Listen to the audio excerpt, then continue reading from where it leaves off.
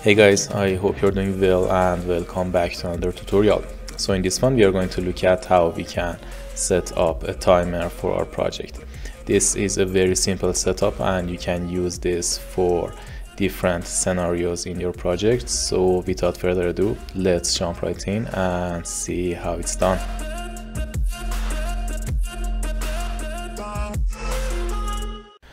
Alright, in order to create the timer, there are a lot of ways to do the job, but in this case we are going to use a function called setTimerByEvent. In order to showcase the function, I'm going to open my level blueprint and here drag off a wire from my begin play and search for setTimerByEvent.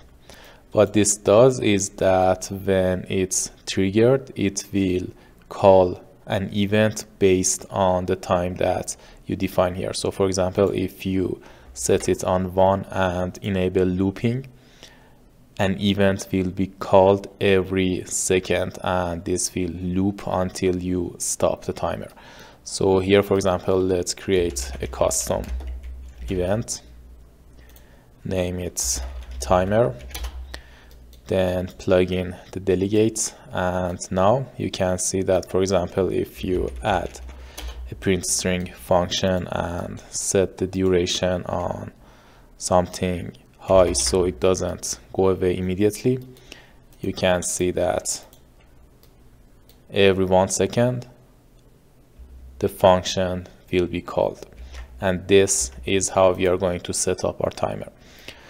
You can set the logic here in your level blueprint. You can set it on any actor in your level, or you can create another blueprint for the timer, or even you can do the logic inside a widget blueprint, which is what we are going to do in this case. So here, let me get rid of this and go to my timer folder here and create a widget blueprint. So here, right click, go for user interface and widget blueprint, user widget, and name it WBP timer. We are going to make our UI using the designer tab in the widget blueprint, and then we are going to create the logic in the graph menu. So here first let's go to our designer tab and add a canvas panel. So search for canvas panel, drag it in, and then set the size on 1920 by 1080. After that we are going to add a text to our canvas. So here drag a text into the canvas, then anchor it to the top, and after that we are going to adjust the position. So here let's set it on 0, 0, and after that we are going to set the alignment on 0.5, and now we can play with our Y value and place the text wherever we like. So here let's set the text on 0 for now, and then here align the text to the center so it looks like this, and then bump up the font size. So for example, let's go with 90 or 80 like this.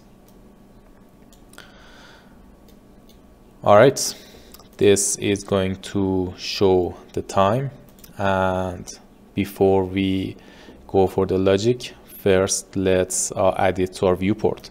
So in order to be able to see this, you need to create this widget that you made using another blueprint.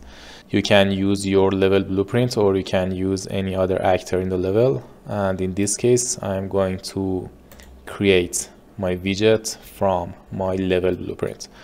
So open it up and here add an event begin play, and then all you need to do is to add a create widget function, and here in the class select the widget that you made. So search for timer, and here it is. Next, you need to add this function here. So search for add to viewport, and for the target, plug this return value output here. Now when we play the game, you can see that the widget is created and we can see it in our viewport. Now let's go back to our widget blueprint and create the logic for this value here. In order to be able to control this value, we need to bind it to a variable. So here in your graph, create a variable, name it seconds, and set the variable type on integer.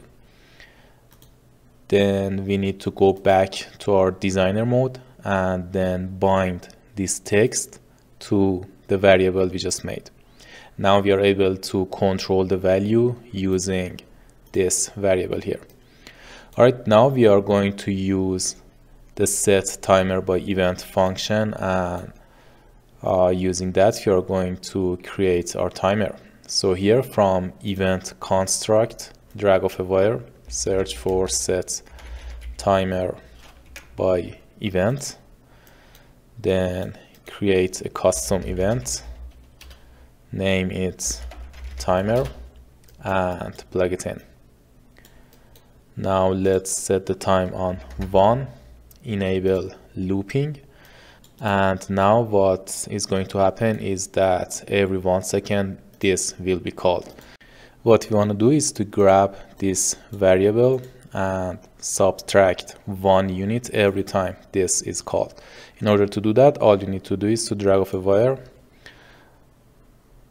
search for decrement integer, and plug this in. This is how you can subtract 1 unit from a variable. Another way to do it is to just get the variable, then hit subtract 1 unit from the variable, and then set it again. So these two setups are exactly the same, and you can go with whatever you like.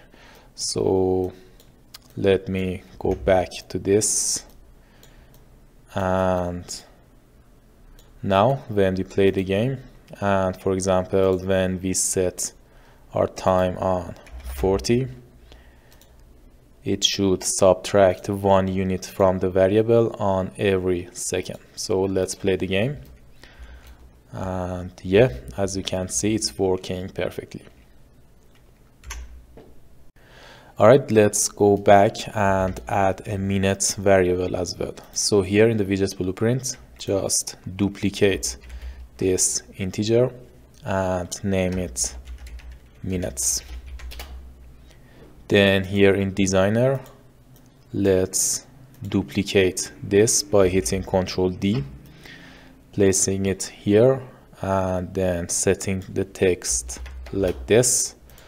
And next, let's duplicate this again, put it here, and this is going to show the minutes, this is going to show the seconds, and this is going to be like this, and we do not need to control this. So here we do not need any binding. This is the seconds, so it needs to be binded to seconds, and this should be binded to our minutes.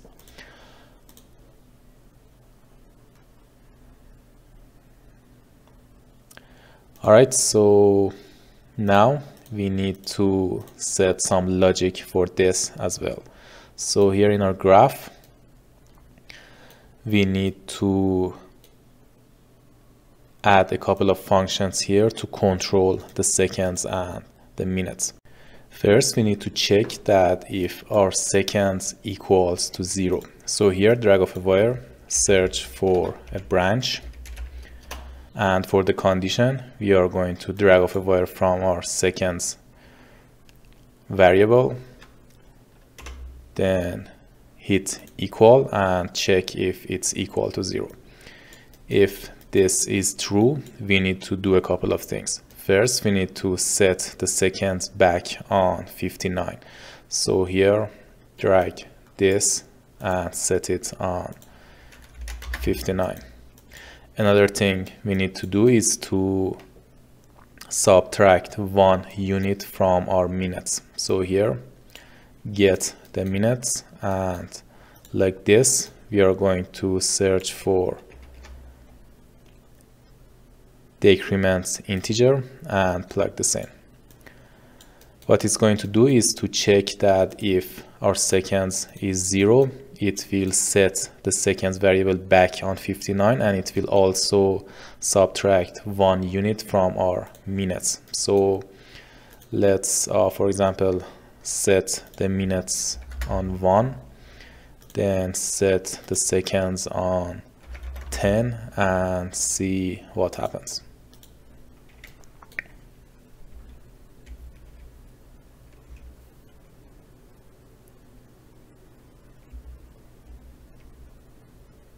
Yeah, here as you can see, it's working perfectly, and now the seconds and the minutes are working together.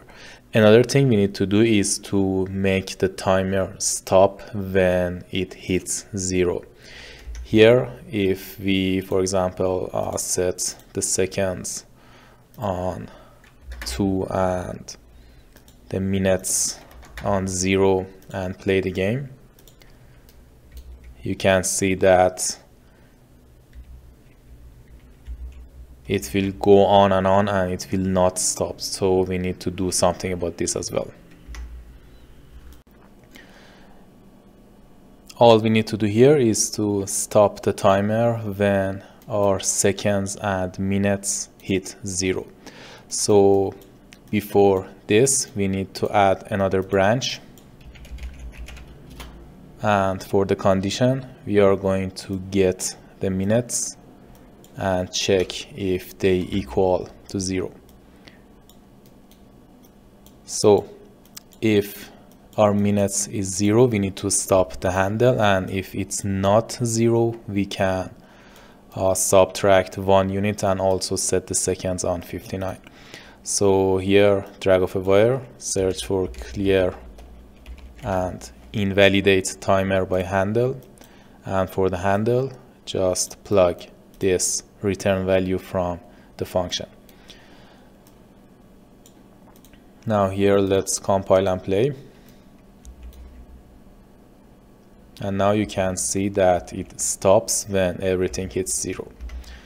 You can also remove the widget as well. So you can here just add a remove from parent function when everything is on 0.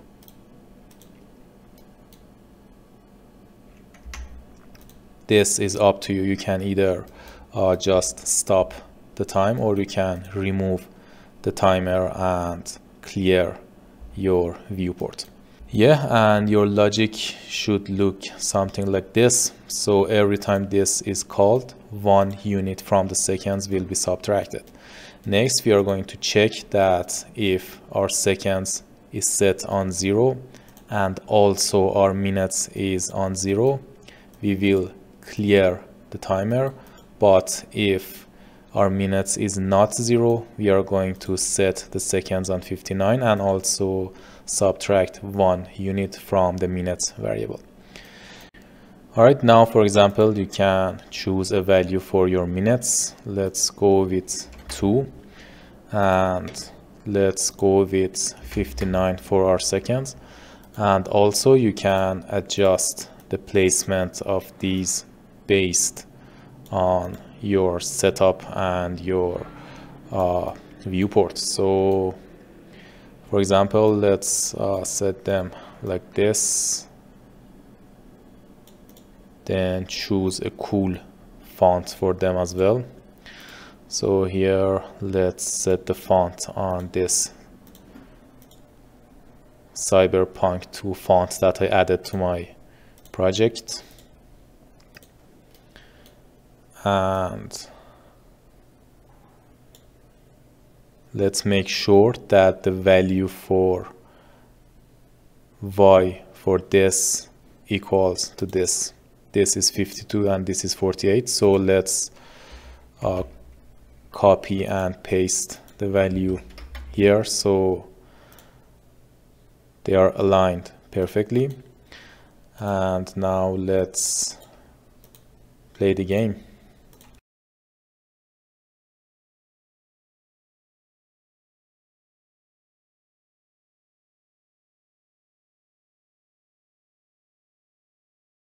And yeah, that's it. As you can see, everything is working perfectly, and this is how you can simply set up a timer for your project. Thank you guys for watching, and if you learned something new from this tutorial, please leave a thumbs up and subscribe to the channel. See you in the next one.